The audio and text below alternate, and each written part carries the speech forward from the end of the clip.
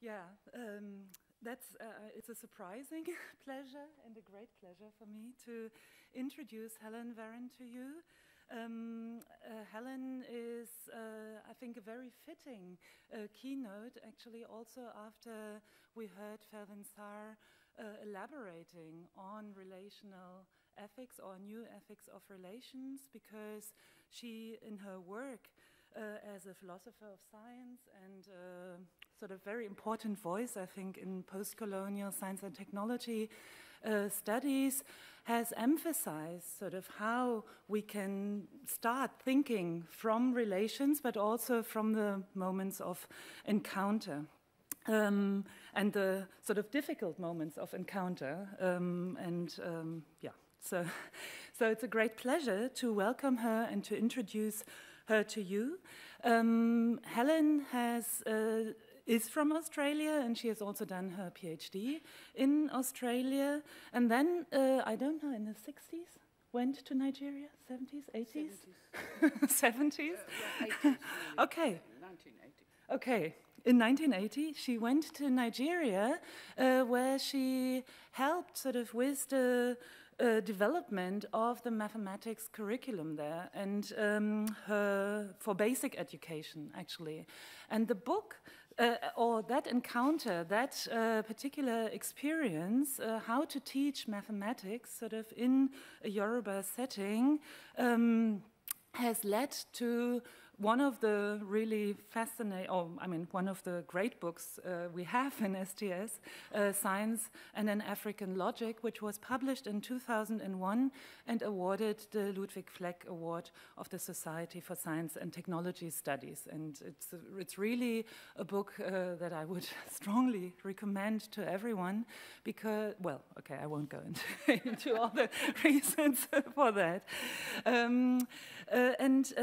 Sort of after that stint in Nigeria, which I think was quite a while, that you 8 years, that you spent there, your work has centered on Australia and also sort of scientific or ways, forms of knowledge production between, I could say, indigenous knowledges and also scientific knowledges. And I mean, you've done many things with that, right? And you've thought through actually very carefully, I think, what these encounters mean and what it can mean also to sort of generate other forms of knowledges, maybe have sort of small and modest interventions, not sort of to dismantle everything, which is probably not possible, but to start sort of from these smaller encounters and difficulties, what you've also then aptly called, I think, a post-colonial moments. And also post-colonial moments in science studies. You've also worked in Europe, in Scandinavia, right? Also around sort of, and there I think you've encountered, or you've begun also to think around these questions and matters of colonial memories via or through objects and through sort of narratives and through other kinds of narratives. So that's also a very interesting avenue or journey that you've taken, I think. And so your talk today around sort of the debates on the Ethnographic Museum and its collections centers, I think, greatly around the question, where is the rub between the Polity and the Ethnographic Museum? So how do we also reach out from these discussions that focus sort of on the institution into wider politics? And we very much look forward to hearing you, Helen. Okay, thank you.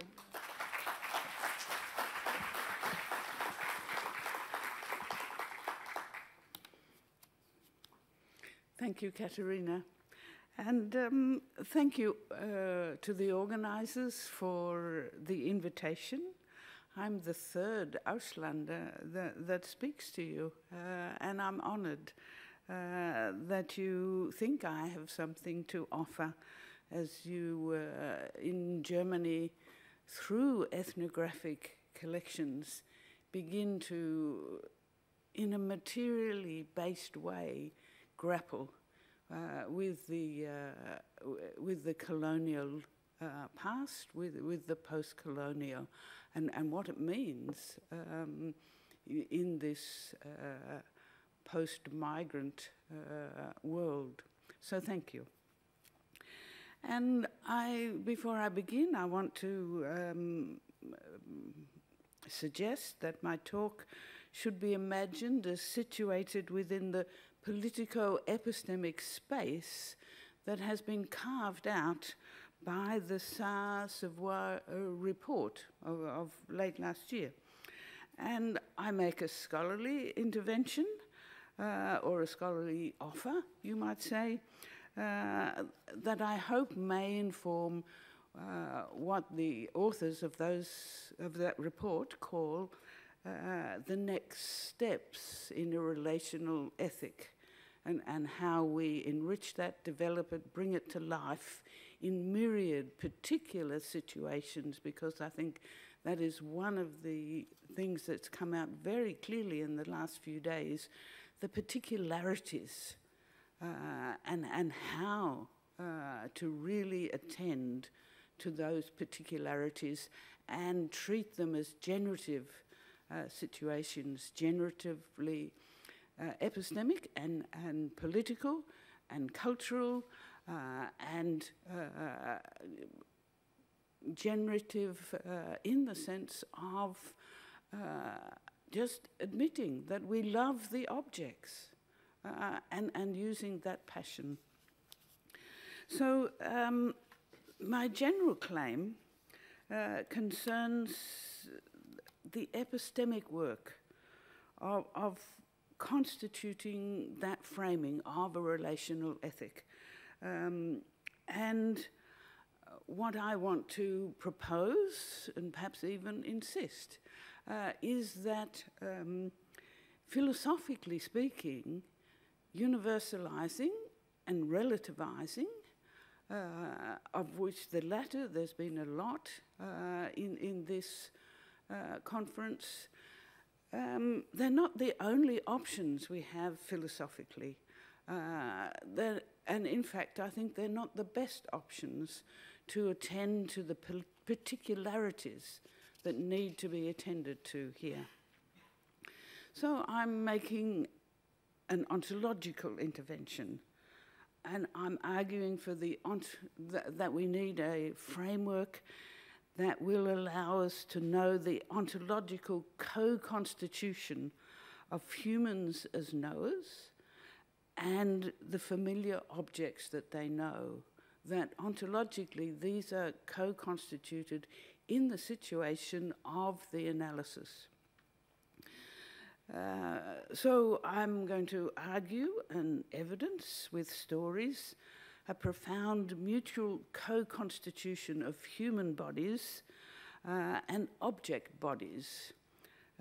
And with two stories, I'm going to claim that these stories show this ontological reality.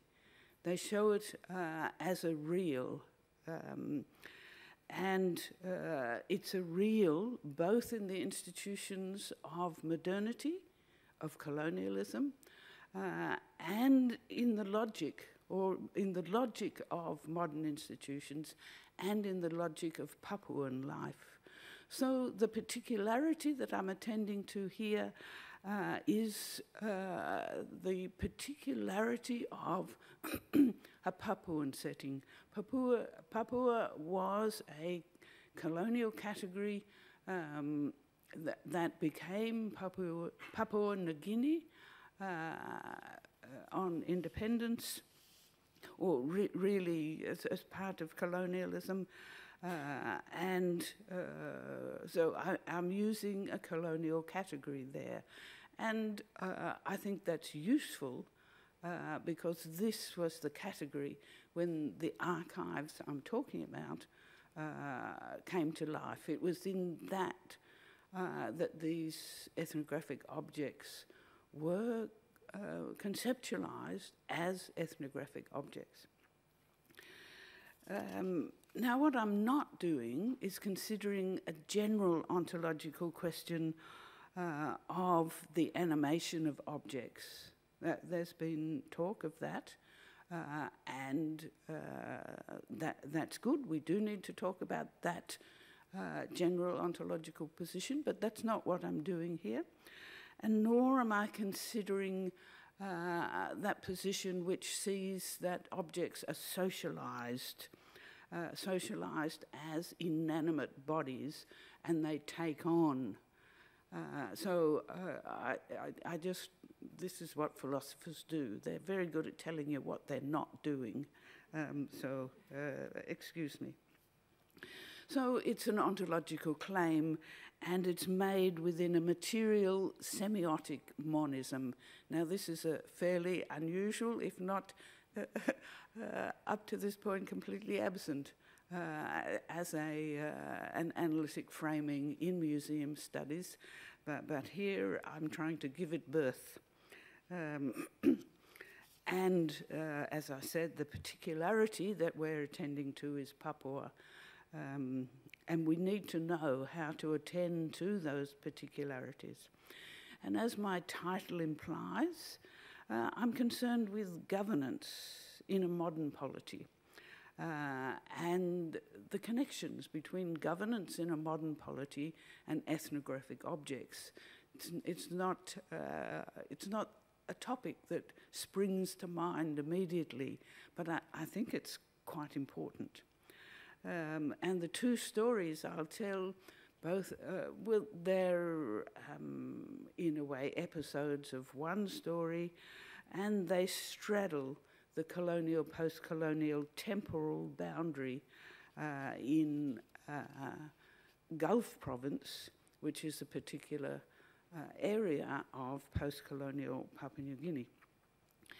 And my claim is that in both stories, connections between a modern polity and an ethnographic collection, rather than particular objects, reveals a profound mutual implication of human bodies and object bodies. And when we accept the ontological or the ontic actuality of this claim, of this profound mutual entanglement, then we have a base, a platform, if you like, to respect and expect the affective load that objects in an ethnographic collection carry. This comes as a surprise in both universalizing and relativizing in the framework that I'm just beginning to develop here. It's what you expect. Why should it be otherwise? Now, I'm old enough to have had participated in the governance of Papua New Guinea in the colonial era. In fact, the very first job I had in a university vacation was as a colonial rural development officer. I was 19 at the time, and at that time in Australia, I was still a child, but that's another story. I just want to, by telling you that, I want to let you know how implicated the lives of many Australians are in Papua New Guinea, both in the past and in the present. For Papua and Australia are closer than Cologne and Paris, and so it's not surprising that my own family's present is deeply implicated in Gulf province. So in the past, the entanglements of Australia and Papua New Guinea run very deep. Story 1 comes from my reading of an archive, really, and story 2 has an ethnographic element and a reading of the secondary literature. Now, story 1, I've given the title The Official Papuan Collection. Now, this is I told a story of this collection in the blog, in my post on the blog. So I'm using that story in the blog, but in the blog I'm doing something different with the stories. That is the wonderful thing about this form of what I call empirical epistemology or empirical philosophy. You can use stories to do all sorts of things.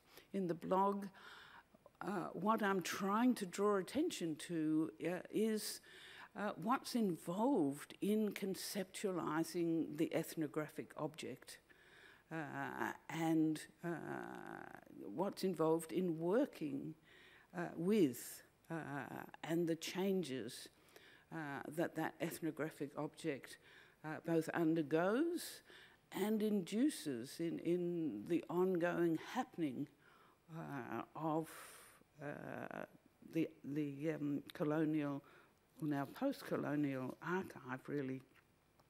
And in this story, a colonial official amasses a rather small ethnographic collection, an official colonial collection of ethnographic objects.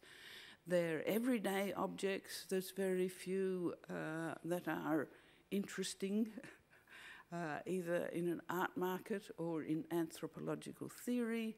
And it's no doubt that these objects collected in the work of governance were collected in exchanges that were probably totally mysterious to one side of that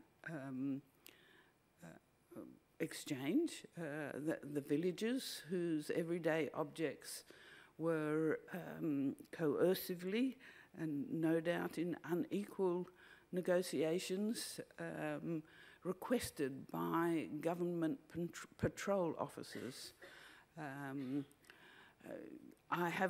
I suspect that the people who gave up these objects, probably objects that were, they didn't care much about, but they had deep suspicions that these were going to be used in sorcery. So they probably chose the objects quite carefully, I suspect. This story sort of begins in governance and shows and then turns to an ethnographic collection. The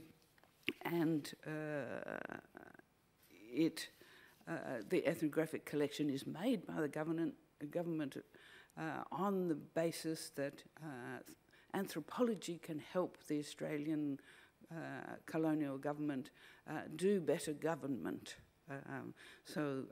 I'll come back to this. So that's the official Papuan collection, that's the title. The title of my second story is called The Vailala Madness. Now this is a term that's found in the Australian anthropological literature and the anthropological literature very generally. It's much discussed, seen as a wonderful case in the history of anthropology and for many other reasons. Anthropology has negotiated the problems of structuralism and functionalism through this episode that has been much talked about. I'm going to use it in a way that's completely different than it's been used before. And it's really about, from my point of view, it's about objects that didn't make it in to any ethnographic collection because the people who had formerly revered many of the objects took it upon themselves to destroy them. They felt that their efficacy was now in doubt. So this is an absence, if you like, in the colonial archive. But this story starts with a contemporary intervention in governance, and then discovers this absence in the archive, but then things become quite interesting. So my first story, a colonial official amasses a large number of everyday objects in exchanges that are it's part of the instructions that patrol officers are given, that they should in all cases endeavour to bring back objects, everyday objects or valued objects for the official collection, and the justification for having this as an instruction to government officers is that that anthropology is part of the Australian government rule here, and there is a government anthropologist. Now, the government anthropologist doesn't always agree with the governor, who also has an interest in anthropology. But anthropology is very much and explicitly part of the governing apparatus in Australia's administration. Now, so these are brought back to Port Moresby, which is the colonial capital and is now the capital of Papua New Guinea. But there's no ethnographic museum, although the governor does get permission to build an ethnographic museum. It never actually happens, and these objects get deposited in a storeroom in Port Moresby. They're rarely visited. Occasionally visiting international anthropologists get access, and of course this is a highly anthropologists are very interested in Papua New Guinea, and they're very thick on the ground, and so they're the main users of this depot of objects. I don't think they ever added much to the policies that were developed and implemented in Papua New Guinea. But clearly they're there, and they're there in increasing amounts between about 1907 and 1933. They're 3,000 at the end of 1933. So, you know, this is not a vast collecting enterprise. And the whole point, I mean, the justification is that these objects will speak of the places they come from. Philosophically, you say that they are indexes. They index, they connect to particular times and places, and most of these objects have pretty good provenance. I mean, these are government officers. They generally do what they're told. And so, and they are collected as indexes, and that's all they're meant to do. There is a hope that one day they may inform the truth about anthropological theory, but that's not a primary justification for the collection of this, for the amassing of this collection. So, if you like, the government feels that though it can speak to very few of the villagers who constitute the colonial citizens of Papua New Guinea, these objects will speak for them.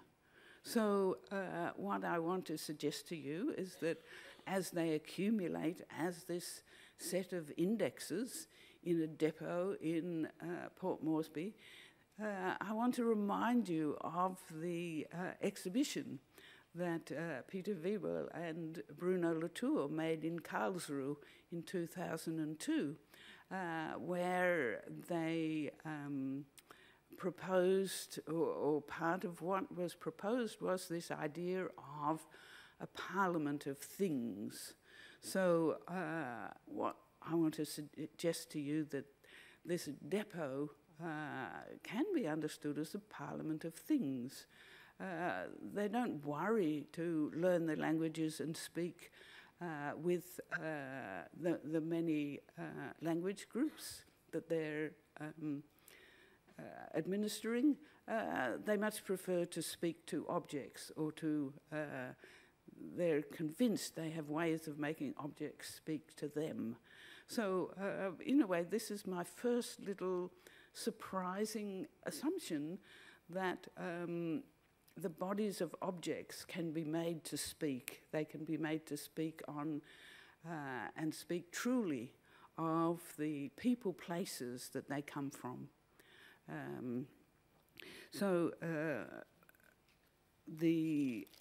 In a way, the village's suspicion that these objects will be interrogated to get information about them so that they can be manipulated, you know, it's not far from the actuality of what happens.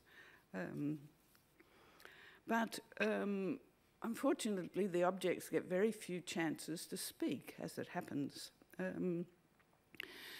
And before people do really learn to work this parliament of things, before the government officials really learn how to make them speak the truth, well, there's already a parliament house, an actual parliament house, where people who are representatives of those people, places that were formerly represented by objects are now represented by members of parliament. So at the moment, the parliament house opens in Port Moresby. This parliament of objects is redundant. It reminds me of Malangan carving. The moment the person is buried, the carving no longer has any role. It's just left to rot away in the bush. Well, the collection was moved to Canberra and left to rot away, where it is still not literally rotting away. I mean, you know, this is what museums do, but in not materially rotting away, but semiotically rotting away. So this is my first example by which I want you to look at in a particular way and see, oh yes, modernity does work by assuming that bodies of objects and bodies of, in this case, collective people, are deeply entangled with each other. Okay, so my next story, which I call the Vailala madness because it's an anthropological term, it originated in my being an interested observer, really, to an episode that occurred in Gulf Province just a year or so ago. And it began with the idea of a young woman who is qualified as a community arts practitioner. She has a fine arts degree and has worked in community arts in Australia. She's a child of the diaspora. She's been, her grandfather, her father is Australian, her mother is from a village in Gulf Province, right on the coast, although her mother grew up in Port Moresby. And as is quite common in Melanesia, it's the mother's father who really has a possibility for adjudicating where children are reared and with whom, which part of the family. And it was he who deemed that this child should be raised in Australia. So she's an Australian citizen, but she has a village on the coast of Gulf Province, right on the coast. And this is a village that, like many of the villages along Gulf Province coast, is under very evident threat from the rising levels of the Torres Strait with climate change. So increasingly the sweet potato patches are becoming uncultivated. You can't cultivate them anymore because the high tides are more common. And it seems that possibly even within a few years, the whole village will need to be evacuated. So as a community arts intervention, the young woman of the diaspora has an idea that, maybe, an arts intervention here would be a good thing. And so she's in the village, and she's fine, and she goes to an older relative, a senior woman, and proposes, well, why don't we find some things in the ethnographic museums, and we make digital copies here, and we bring them back, and we discuss them.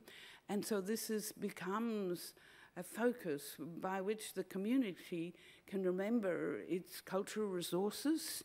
And this is happening a lot in Australia. It's a very, it's not a pipe dream. These projects are funded and have been now for a few years. So she's negotiating this in English with this senior woman. And the senior woman, said, no, it's not going to work.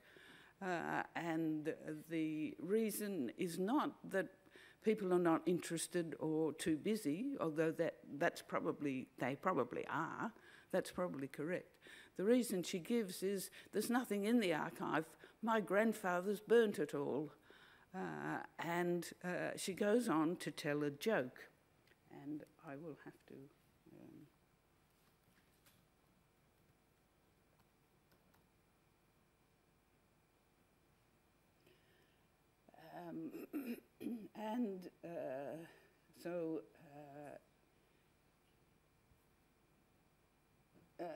the joke goes like this, and I've also written about this joke elsewhere, that in the early 20th century, the ancestors of the senior woman and the young woman, they killed and ate several sets of missionaries. And of course the inhabitants of Gulf Province these days find this abhorrent. But the point of the joke goes like this. So we as our ancestors, as villagers, they ate the word. They ate the word of God. They took the word of God into their bodies materially more than any other group in Papua New Guinea. And what this does is make this group virtuous. So we can see that our ancestors had a plan. They made us virtuous by the fact that they have eaten the word of God. And she roars laughing. She knows it's a joke. What I'm suggesting is that this, the logic of the joke is a common logic in Papua New Guinea. Marilyn Strathern writes a lot about it. She finds it amongst Haganers. And it's a logic that finds that knowledge is generated in serial eversion, the serial pulling out of something that is inside. So this is the logic of the joke, that the villagers have the resource of pulling out something that is inside them, a particular connection with virtue. Now,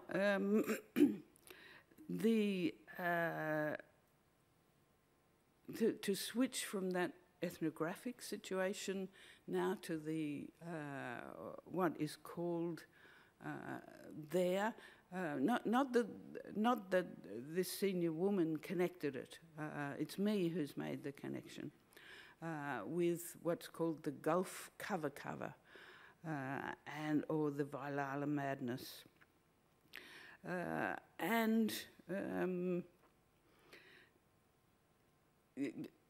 This story is another story exemplifying the same logic, which was actually the logic that I attributed to the government officers, although they didn't know they were using that logic.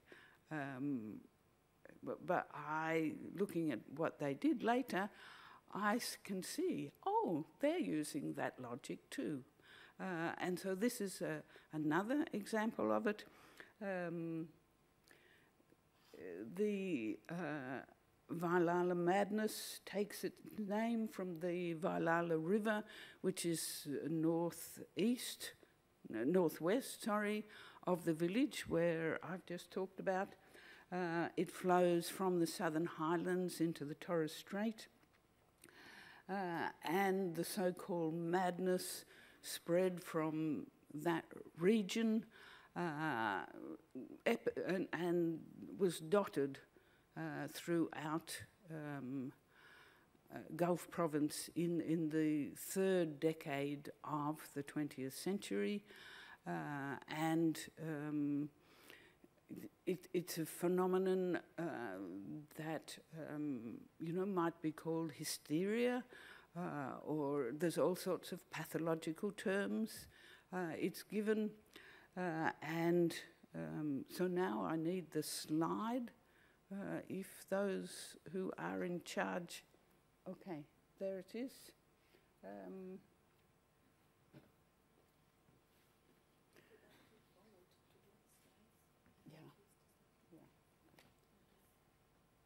Okay, so excuse the technology. This is a report that has been made by the government anthropologist. His name is Williams, and he writes that a young man, Kaora, a fine physique and appearance, was displeased. So he's visiting Vailala. And he's displeased because myself and others have entered the Ahia Uvi without consulting him, and he pours forth a volume of gibberish which contained a good many pidgin English phrases, but was intelligible to nobody. And when this was finished, he stood aside, stuttering and muttering, teeth chattering. He made a few symmetrical gestures with both hands, but for the most part he motioned with his right hand just in front of his solar plexus, as if he was trying to encourage his stomach to rise. And meanwhile, he heaved long sighs and looked genuinely distracted. And finally, he moved across to the flagpole and stamped around it and round it, shouting phrases like, "Hurry up, what's the matter? Come on, boy." Many people watched Kaora closely, and it seemed with a touch of fascination. So this is how the Gulf kava manifests itself in this sort of behaviour. It was quite a common form of behaviour starting in 1919, and it went along with burning the masks of ancestors, which had formerly been highly revered in the villages. So this, is quite a famous episode in Australia's governance. These are the masks that were burned. These were pictures taken by the anthropologist, or these never seem to have got into the collection that the governor was making, but a lot of anthropologists who've looked at this, looked at the descriptions of the behaviour and looked at the masks, have made the point that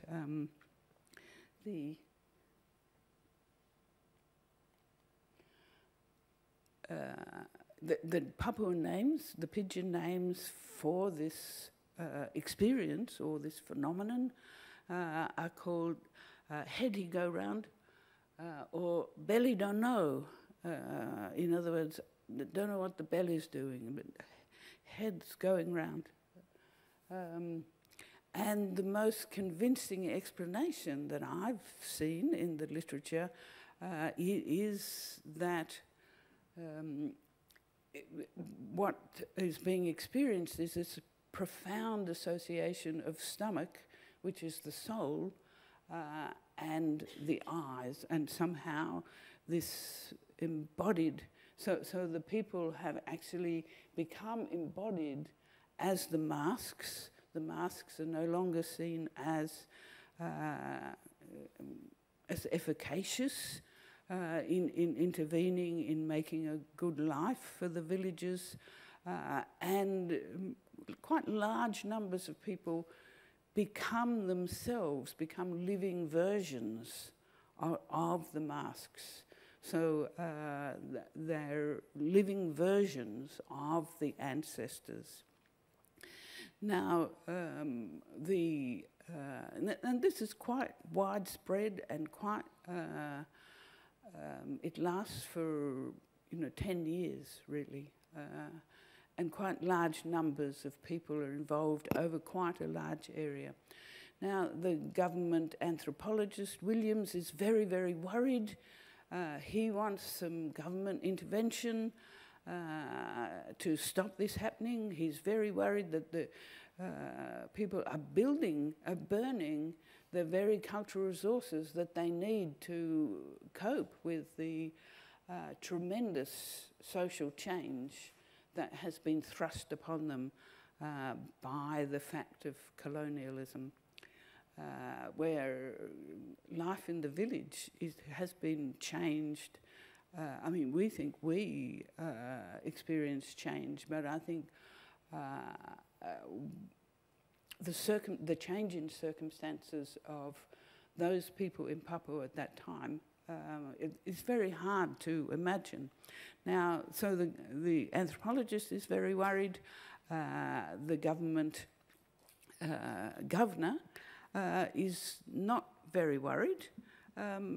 he writes that he thinks it's rather a reasonable response to the social change that is happening and the feeling of impotence. So it's a bit unclear as to what the government response is. One source will claim that the ringleaders were rounded up and imprisoned. Others maintained that all the government wanted to ensure is that none of the people who suffered this syndrome or experienced this phenomenon actually were appointed in the role of village constable, which he was busy doing these days. So he had no interest in disciplining, but he didn't want such a person who made such an experience running the constabulary, I can't say the word, excuse me, in the village. So what I'm suggesting is that this is another story where we see, or another phenomenon where we see this deep co-constitution of human bodies and object bodies, and that it's an ontological actuality, and that governance, it's absolutely crucial in governance, even of me being governed as a citizen in Australia today. That this co-constitution of my body as disciplined by the government, by the state, and as ruler, because I'm a citizen who elects, and all the technologies and the things that are that connects me as citizen in these two ways to the state imply also the deep co-constitution of human bodies and things. So my claim is that governance relies on this ontological actuality, but philosophy has somehow managed not to notice it, or it's very clear why philosophy fails to notice it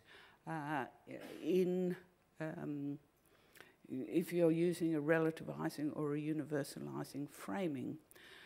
So my suggestion is that wouldn't it be quite a good idea if we did acknowledge this as an actuality and tried to work out what a useful analytic frame would be, and learn to use an analytic frame that will allow us to mobilize that insight that these stories have given. So in concluding, the title of my talk was The Polity and the Ethnographic Museum. Where's the rub? And the rub is this rough patch. Where does it hook up and get connected? Where is it likely to be thrown off course? And we've seen this connection thrown off course in several of my stories. So my answer is, well, the rub is in the ontological relationality that is the ontic state that's implied in governance. So this mutual material semiotic that governed objects, governed bodies are. So my claim is that governance is this vague whole that involves ontologically co-constituted human bodies and object bodies. And I think if we can be, I think that's a very useful analytic framing to begin to look at the actual epistemic practices that are going to be useful in decolonising ethnographic museums. So thank you.